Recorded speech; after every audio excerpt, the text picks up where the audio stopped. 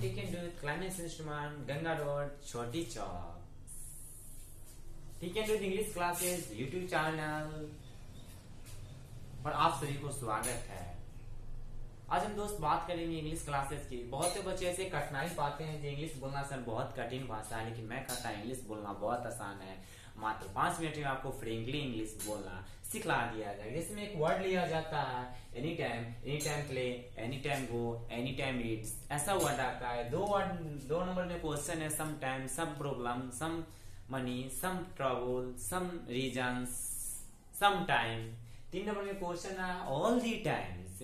All the time का मतलब होता है पूरा समय तक। All the time play, all the time eat, all the time enjoyment. एक वर्ड आता है बिफोर। बिफोर का मतलब होता है बिफोर रीड, बिफोर कम, before place, before understand, before speak. ऐसे ऐसे वर्ड से हम इंग्लिश बोलना आसानी से सीख सकते हैं। बहुत का मतलब होता है both are play, both are brothers, both of देम्स, both of work. ऐसे बहुत ऐसे वर्ड बन सकते हैं। आफ्टर का मतलब होता है आफ्टर रीड, आफ्टर कम, आफ्टर अंडरस्टैंड, आफ्टर स्पीक। ऐसे ऐसे वर्ड से हम इंग्लिश बोलना बहुत ही आसान तरीके से सीख सकते हैं। इंग्लिश एक बहुत सरल भाषा है, जैसे कि आप भी जानते हैं।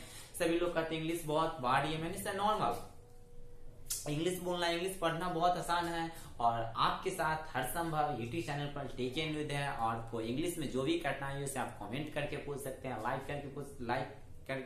कमेंट कर शेयर कर सकते हैं। और मेरा नंबर है उस पर या फोन कर सकते हैं। और इस वीडियो के साथ आप हर संभव बने रहे। आपको जो भी नया वीडियो बनेगा उसे अपलोड कर दिया जाएगा। और इंग्लिश बोलना आपको मात्र पहले एपिसोड में ही सिखला दिया जाएगा। Welcome taken with English classes.